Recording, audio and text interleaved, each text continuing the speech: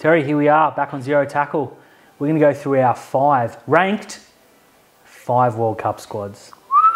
Number 5, who you got? Got Samoa. The dark horse or the competition? I got the dark horse, the competition there. Look, great back line, excellent forward pack.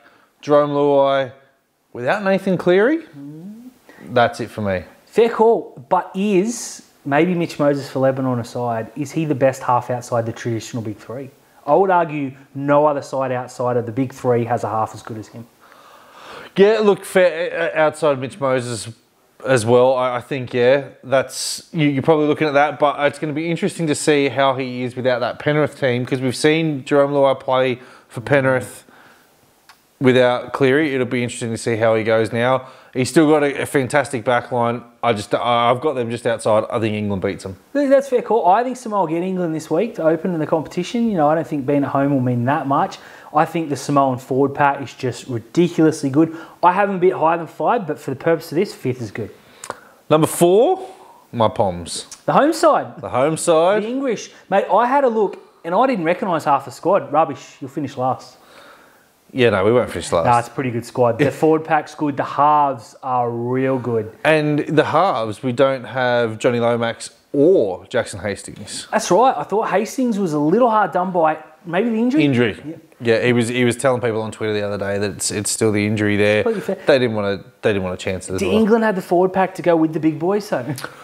Well, I mean, it just depends what kind of competition and what you're going to get there. We've seen some smaller mobile packs be able to tear away these big packs. They'll finish on the side of the draw with Tonga in the semi-finals, because I think they'll beat Samoa and get in there. That's going to be a mouth-watering game. I just don't think they'll get above Tonga. That's completely fair. I like the squad. It's real good. I just don't think they had the forwards to match it with the next team we're going to talk about, which is Tonga, and they're my pick to get in the World Cup final. Completely fair. I think they're a superstar half away from bothering the big 2 or 3. Yeah, absolutely. And I mean, people are saying, what about this player? What about that player? No, look, I'm glad Jerome Hughes didn't go and play for Samoa. I'm glad he's playing for New Zealand.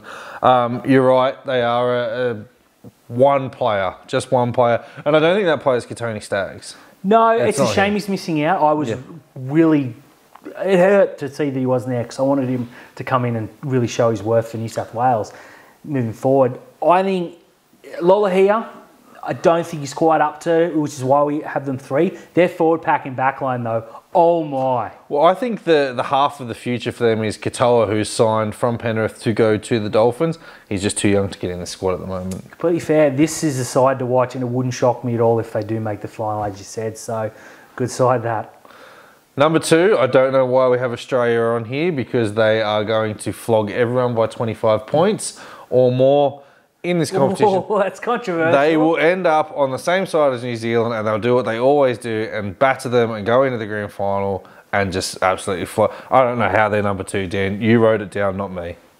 Tom Trbojevic, Payne Haas, 2 of the first players picked, not there. Brian To'o, Josh Papali'i, probably make the squad. I would argue the squad. They've said no, they're going to go play for their countries of origin, their backgrounds, which I like. I'm well on record as saying that. I don't think the Australian side is quite as good as it could be. Yes, I think they're favourites. They should be. That halves pairing is heading above all others. But I just don't think this is the strongest Australian side we've seen. It's not the strongest Australian side, but it's stronger than everyone else by 30 points. Get out of here. I don't know how they weren't number 1. Well, my number 1 side is New Zealand. I think they, 1 to 17, are the strongest side. No. I think the Kiwis have matched Australia. Don't forget they're the world number 1, although it doesn't matter much. Yeah, it does. To be honest. And they've added... Australia are number 4, mate. Come on. Jerome Hughes, arguably the best half in the world on his day. Dylan Brown, fantastic. Joe Manu's going to play fullback. Joseph Tarpany's the best forward in the world. He's going to run out for them. Fisher Harris is probably number 2 in terms of props. They're all Kiwis. This side, Brendan Smith's going to play hooker.